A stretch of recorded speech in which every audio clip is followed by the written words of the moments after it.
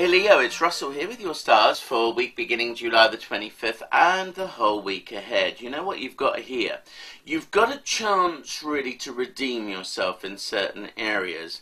If you're too materialistic, if you think too much of money and all of those things financial, then when are you going to have the joy and the pleasure that you have through earning?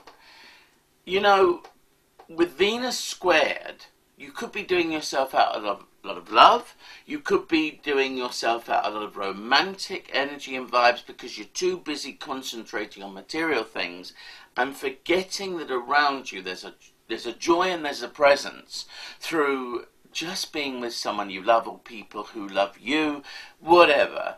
But you need to get things more into balance because these stars say this. Friends and friendship and your social life are all very, very important. And when I look at this opposition also with Uranus, you need to be a little bit more spontaneous.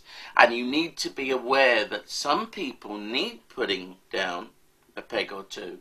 Simply because very often you can not say enough of what you truly think. And you go round trying to win friendship and admiration from others when do they deserve it?